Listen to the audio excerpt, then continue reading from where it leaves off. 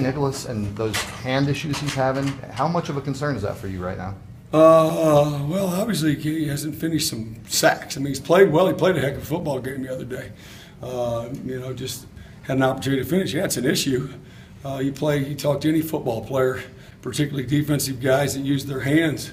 I mean, we're allowed to do that defensively, and so it's frustrating for him. And but we just keep working through it. Is there anything he can do at all to compensate for that? Well, they've got fingers wrapped up. Just he's got to do a better job, I think, without being used. That he's got to clamp on a little bit tighter with his arms more so. Obviously, because those fingers are just not getting enough strength through them, I guess. It's something that we work on every day, and it's just it's the dangest thing I've ever seen. So this year for him, he's been in good position. He's got some good pressure, so. You don't want to dwell on too much, kind of like a guy that's, fumbles. You start talking about too much, next thing you know, he's fumbling all the time. So we're just going to keep playing hard and work to finish plays. It doesn't rise to the point of where you can't play him because no, it's not to that. No, it's not because he takes on blocks right there, and I mean he finishes a lot of plays. He's just had a chance to. He's missed a couple of plays at the quarterback position right there. You sense any frustration on his part? I don't know. You probably talk to Charlie. You're going to see him here in a second, so you can ask him. But he a little bit. I saw it last week a little bit, but he's got to understand too that he's putting himself in position. Let's go.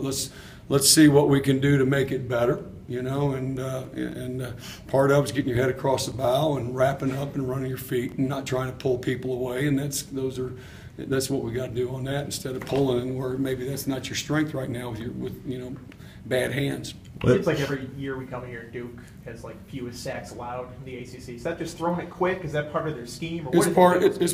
They're well coached. That was part of our success last year. As they were led the country, I think, in least amount of minus yardage plays and that type of thing. We played on their side, and I think they're up the top again this year. That's coaching, the type of scheme they run, and then the quarterback is getting rid of the football. I mean, they know where to go. They're checking down. This guy's probably throwing to the backs more than any Duke quarterback they've had in the past in a while. And those guys combined are their leading receivers. When it's all said and done. So he just knows where to go. They're good about. I mean, they're a check with me. So if they see something, they're going to check to get rid of it. To another look. So. That's just part of what they do, and they do a good job with it. And they've got a system. Dave Cutcliffe and his staff, they've got a system, and they do a great job with it.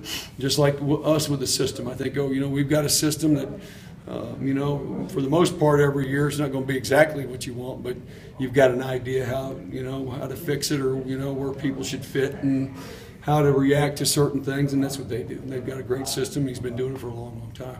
Is there an update on Corey Marshall? What did he do today? I don't know. I didn't see Corey a whole lot today. I was working with my linebackers trying to get those guys right.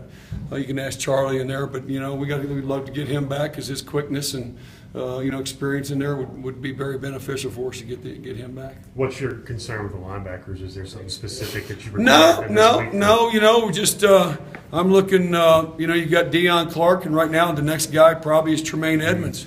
And working with him, I'm trying to get him where maybe he's going to be in a position where he can play a little bit. I want to get a good evaluation from him, and maybe he's a big, long, athletic body, and he's done a nice job on special teams. And there's an issue. Deion misses practice on Wednesday, so he misses a lot of work, and.